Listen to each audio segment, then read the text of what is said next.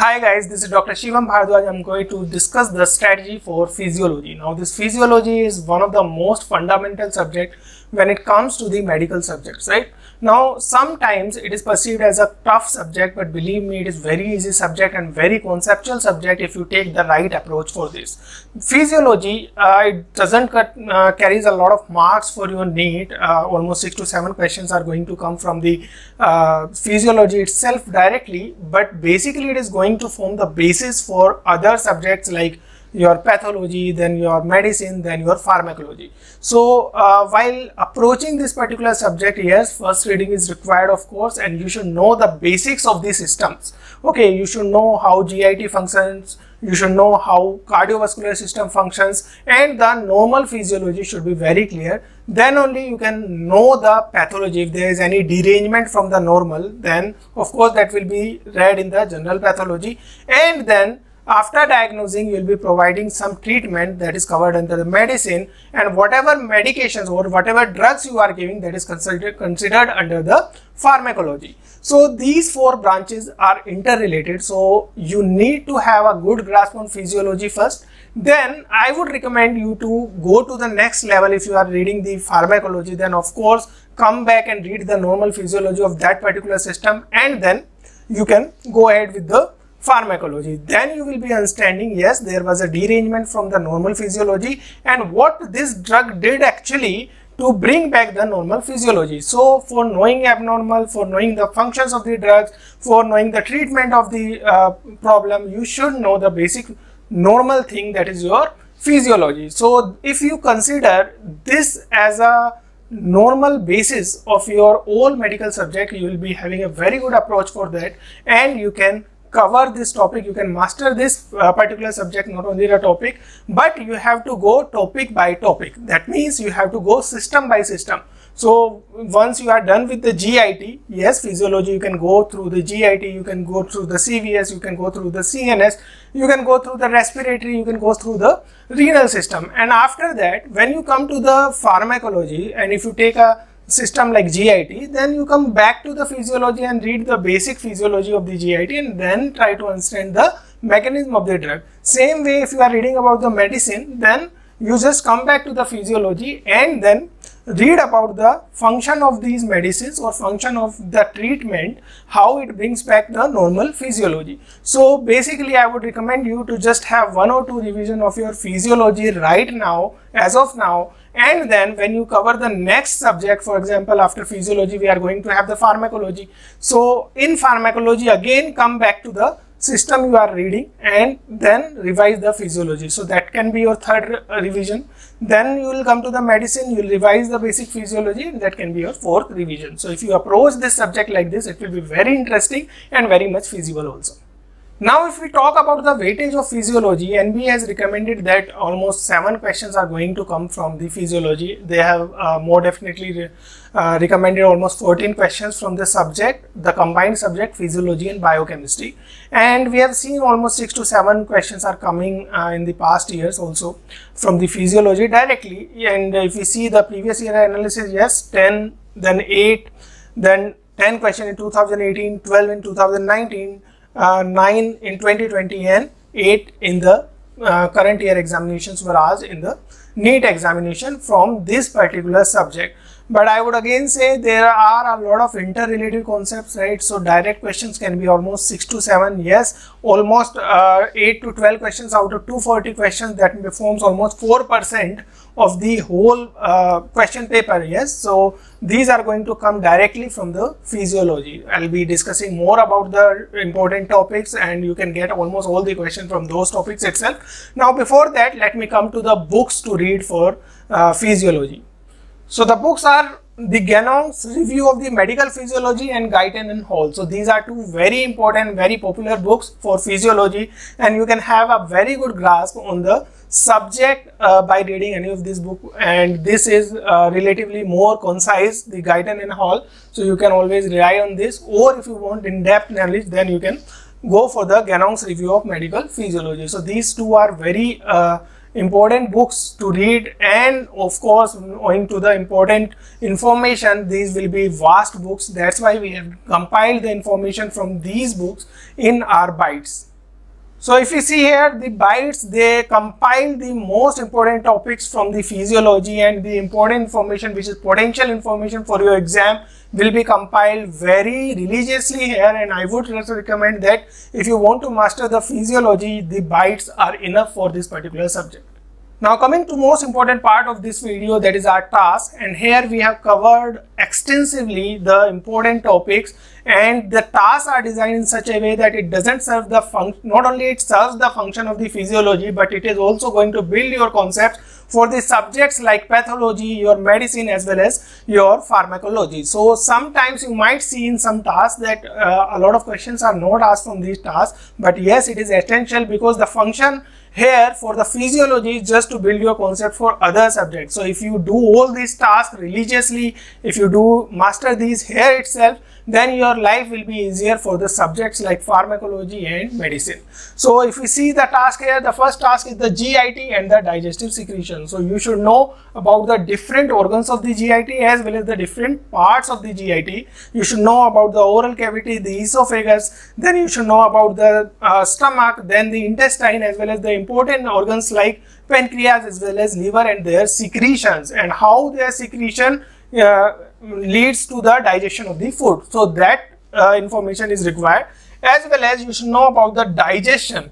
So digestion, like protein is digested where, the digestion of starch starts from where, the digestion of lipids start from where, and how digestion occurs, which enzymes digest which type of food, and how the digestion goes ahead. So all that thing can be read in the digestion and its regulation. Then we have the transport of gases and oxygen dissociation curve. Recently, a lot of questions have been asked from the oxygen dissociation curve, and you should always consider that at least one question is going to come from this particular topic. So you should be very much proficient in this particular topic also. Then we see the lung volume and capacities. Yes, there are a lot of volumes which you have to remember. You have to remember the values as well as you have to remember the definition of these. There is tidal volume, then inspiratory reserve volume, expiratory reserve volume. All that you have to read in this particular topic.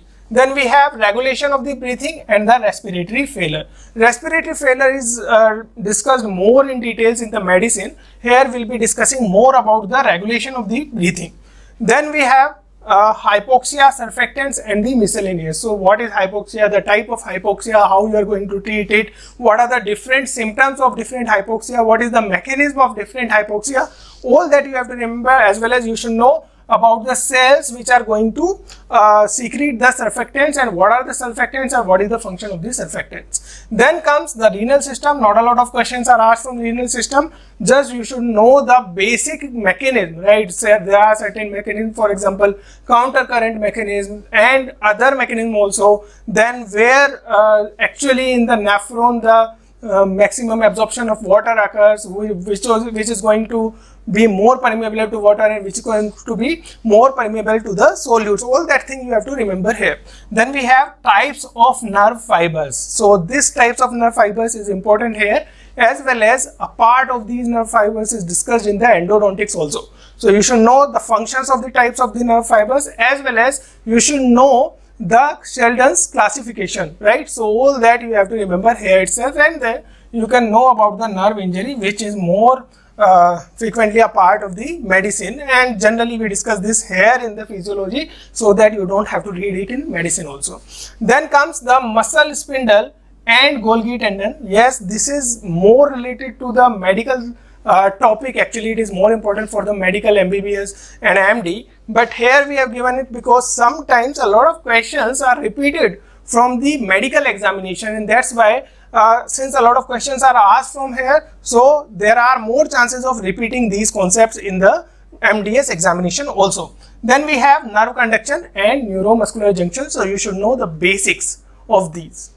Now the most important system to read from physiology is your cardiovascular system. So if I say cardiovascular system is not important for the physiology only, but a lot of questions are going to be asked in the pharmacology as well as in medicine, and you can expect at least 3 to 4 questions in different subjects from cardiovascular system itself. That's why it becomes very much important to understand the basic physiology of the cardiovascular system. So you should know heart as a pump, what are the different walls, what are the different heart sound, and how it is going to pump the blood. And you should know the different volumes, for example, stroke volume, cardiac index and all.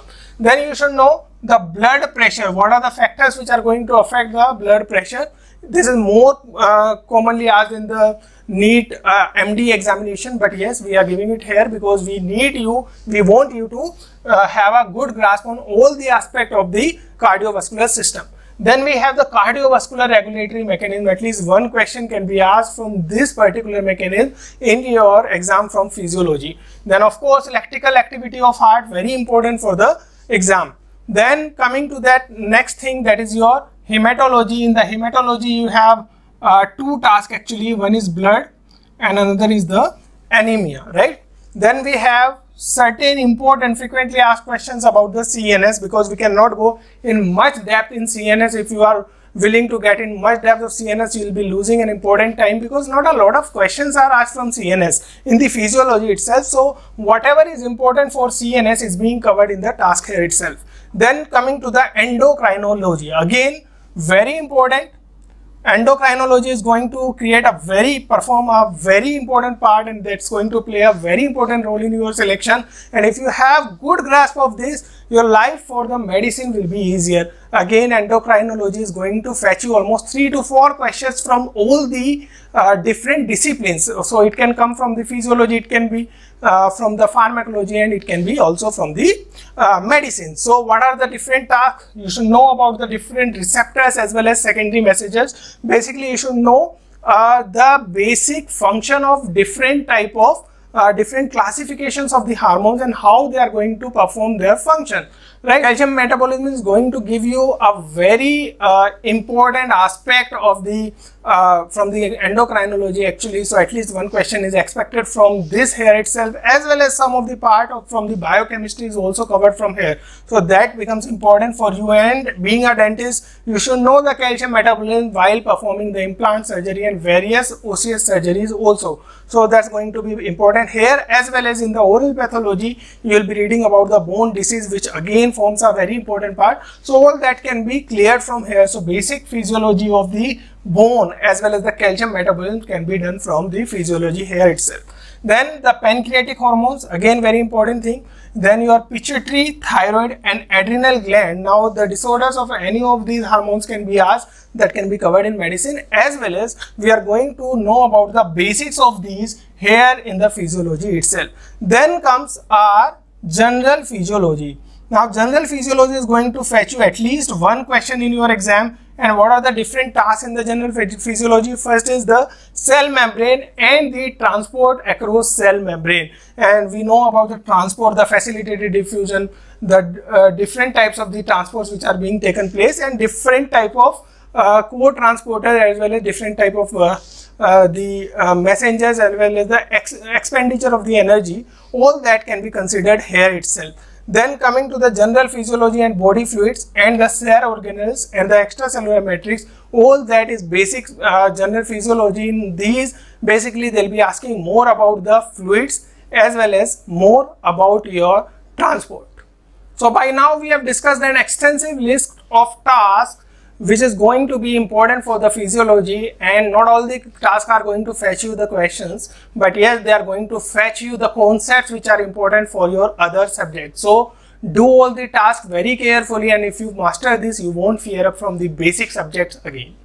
I hope I have made the strategy for physiology clear to you. Still, if you have any other doubts, you can just comment in the comment box below. We'll surely reply. If you found this video helpful, please like, share and subscribe to our channel. And if you want to get notified for upcoming videos, please hit the bell icon. Thank you.